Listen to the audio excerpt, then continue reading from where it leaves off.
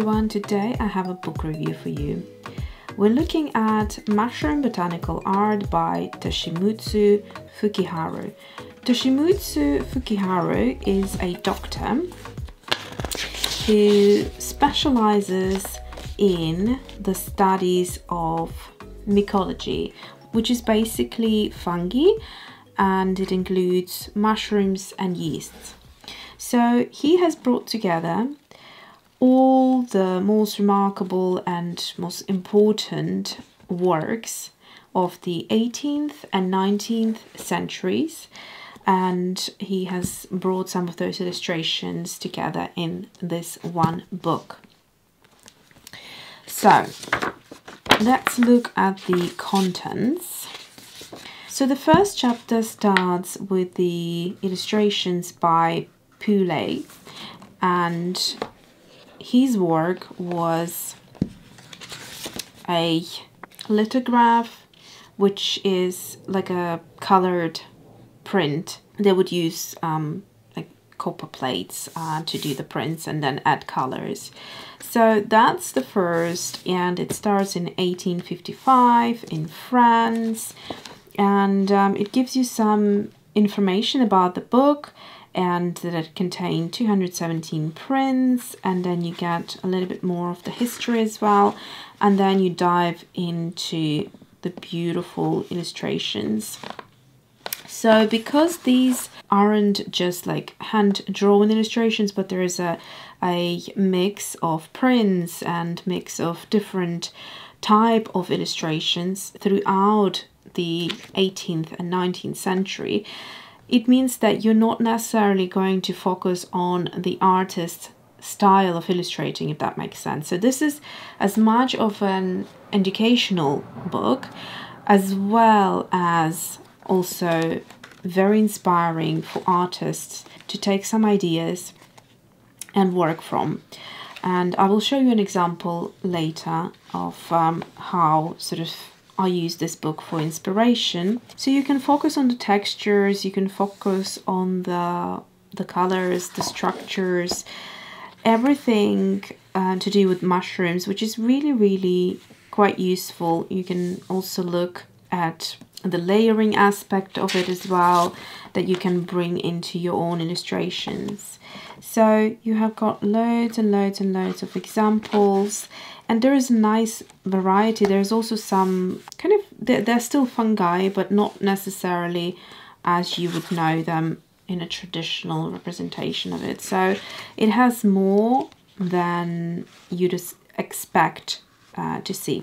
So chapter 2, let's go back into the chapter. So we've got chapter 2 is new plant genera, and then number 3, fungi of the Provence of Brescia, Italy, painted from life. Number 4, natural colored illustrations of Bavarian and Palatinate, fungi growing around Regensburg, Germany.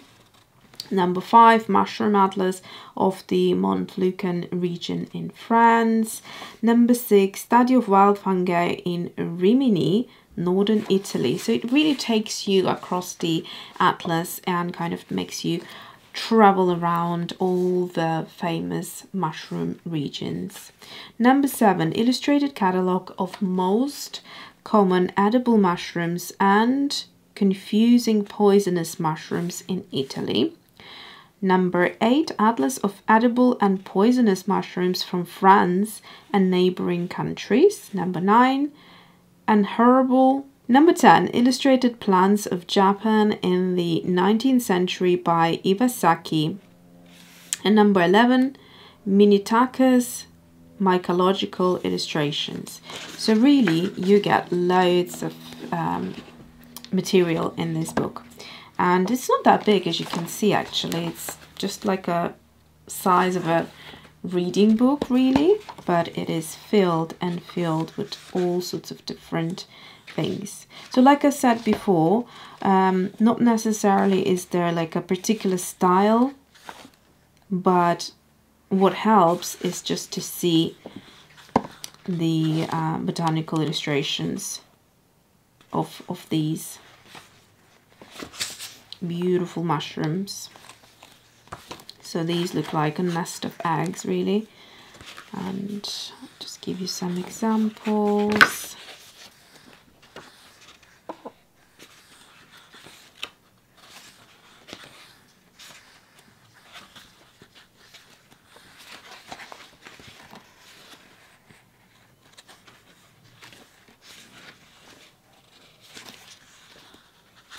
I find mushrooms fascinating, and I have kind of been learning a little bit about the medicinal mushrooms, and then I just love looking at them as well, just appreciating the way they grow and the change of them as they grow. They kind of also have these different stages of the baby mushroom, then it kind of matures, and then even as it over ripens, it still changes the shape.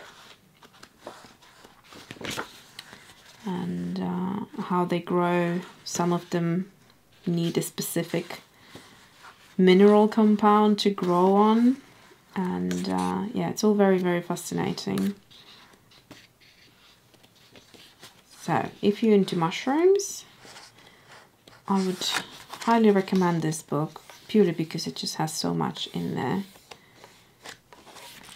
So that's the book, and then I was going to show you this illustration. In fact, I think maybe even these two illustrations that I have done from this book. Maybe this one was from another book. Oh, I don't remember. I think these three or these two might have been from this one, which is just a tiny little one I got.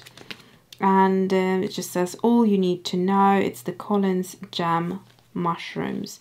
They have different books on this sort of subject matter, food for free, butterflies, trees, and all that kind of stuff.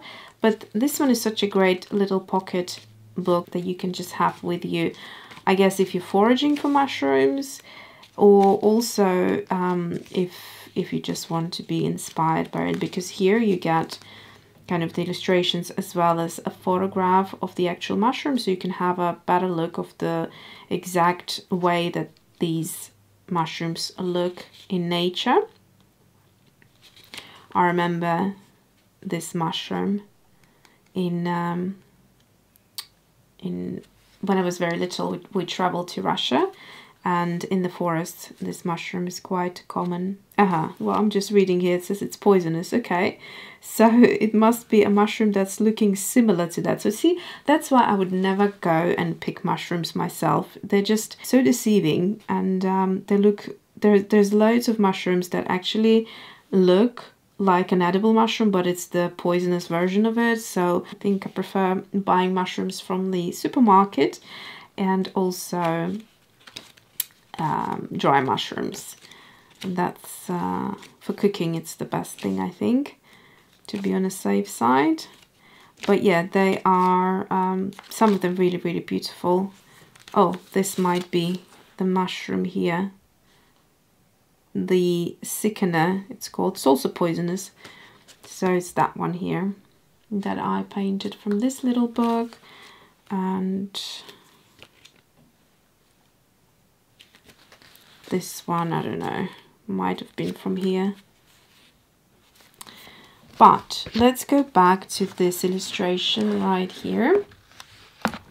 And this one came from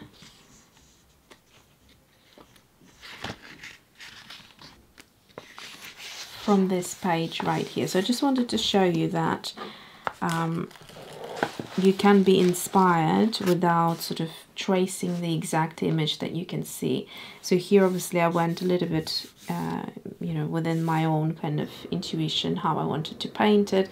I added color that isn't in the actual mushroom, and you can, you know, take it further and create more fantasy-like mushrooms if you wish, but being kind of inspired by the main elements of the mushroom.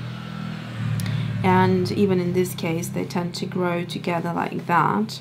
I just painted them separately. And here is an example of what I was saying earlier. So this is how they start. Most mushrooms start with, you know, as babies, then they grow into the mature state, and then as they become over-ripened, their top just basically curls upwards and also changes the look of the mushroom. So you could paint the same mushroom in different stages and kind of maybe change up the colors, and it would be something completely different. So you could really stretch out your number and variety of mushroom illustrations. I hope you enjoyed this book review, and I will link it as always in the links down below for your convenience if you want to check it out.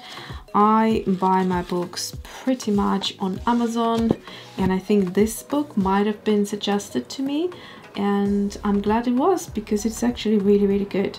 So thank you for watching. I'll see you next time.